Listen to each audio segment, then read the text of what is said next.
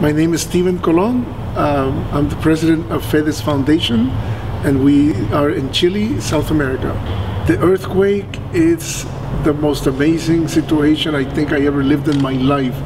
It was almost like going through an atomic war. The amount of people that was affected by the earthquake, 1 million families lost their homes, and the tsunami, which was the worst part, destroyed almost a quarter of the coast of Chile. So the destruction was very, very big.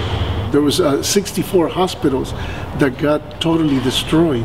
There was no food, there was no blankets, there was no hygiene items. So the problem was so big, you didn't know what to do. And here comes, direct relief with all their sponsors and companies that helped and made a big difference. We reached probably about 100,000 families. Through Abbott Laboratories, there was a distribution of 48,000 drinks of Pedialyte, Ensure, all kinds of medicine.